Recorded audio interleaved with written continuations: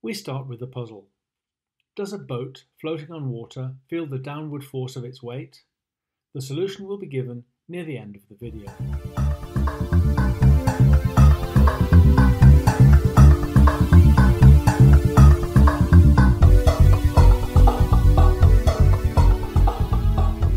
Welcome to this Nothing Nerdy video on forces. Here is the statement from the IB Physics guide. Forces are vector quantities, which means they must always be stated with the direction and their effects must be analysed using vector methods. Here is a typical multiple choice question on this topic. You should be able to answer it by the end of the video. But first of all, what is a force? Here we define it as an effect which causes a mass to accelerate. We say unbalanced because often two or more forces are acting at a point, but their effects cancel each other out and they balance. Then there will not be an acceleration. We must always take into account all of the forces acting on a body when considering what causes its changes in motion. If this catapult is fired, it will exert an unbalanced force on the rock and accelerate it while they are in contact. So forces cause acceleration, which means that they can have the following effects on a moving body: stopping it, starting it moving, speeding it up, slowing it down, or changing its direction. The last one is a reminder of the vector nature of a force. A tennis racket could exert any of these effects on the ball. When we talk about forces, not only do we have to respect their vector nature by always showing the direction that they act, we also have to talk about them as one object exerting a force on another object.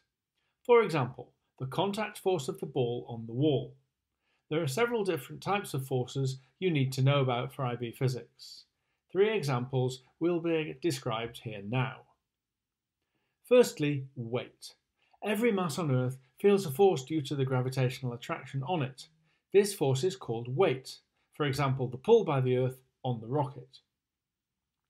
W equals mg is the way we calculate the size of the force or weight W for a mass m. The gravitational field strength G at the Earth's surface is 9.81 newtons per kilogram, which tells us that every kilogram at the Earth's surface experiences a force of approximately 10 newtons. So, for example, a mass of 82 kilograms has a weight of 820 newtons, if we assume G is 10 newtons per kilogram. We draw the force of weight from the centre of gravity of the body towards the centre of the Earth, which is usually vertically downwards in a diagram. Another important force is the reaction force. When two objects touch, each exerts a force on the other one. The reaction force is perpendicular to the surface that exerts it. The chair exerts reaction forces on the woman. She also has weight and exerts forces on the chair, but they are not shown here.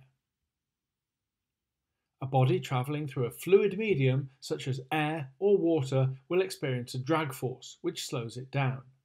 We talked about this in the previous video, about terminal speed. This arrow is feeling a drag force by the air, which acts in the opposite direction to its motion. The arrow also exerts a force on the air, but that is not shown here.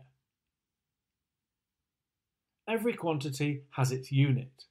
Forces are measured in newtons. 1 newton is the force that accelerates a mass of 1 kilogram by 1 meter per second squared.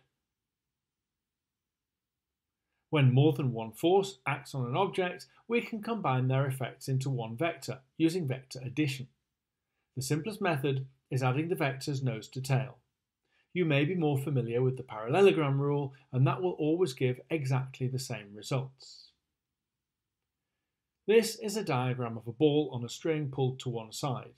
It experiences two forces, its weight W, which is straight downwards, and the pull of the string on the ball, T. To calculate the combined effects of the two forces on the ball, we imagine them acting nose to tail. It doesn't matter which order we take them in, but it is important we draw them to scale and with correct directions. Here is force T drawn with correct size and direction. Now W is drawn with its tail, touching the nose of T.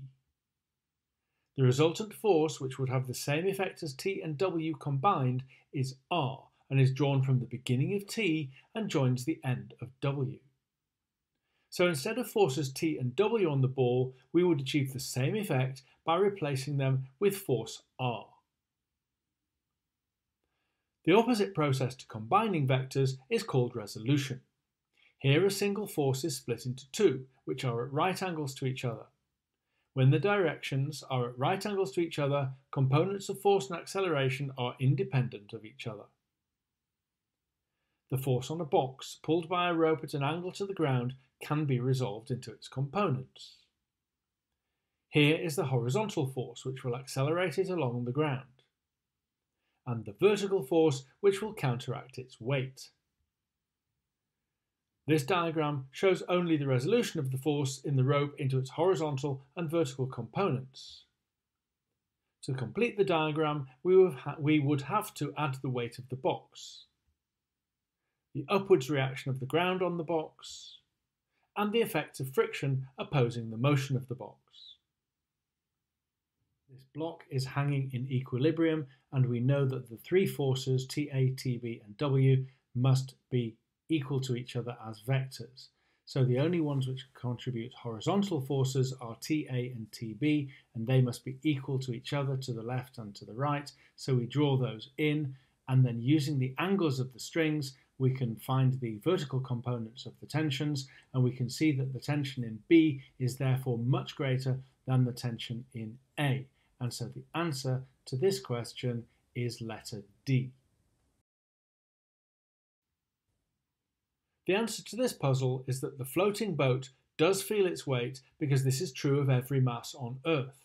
The boat is in vertical equilibrium, so the upthrust of the water will be equal and opposite to the weight.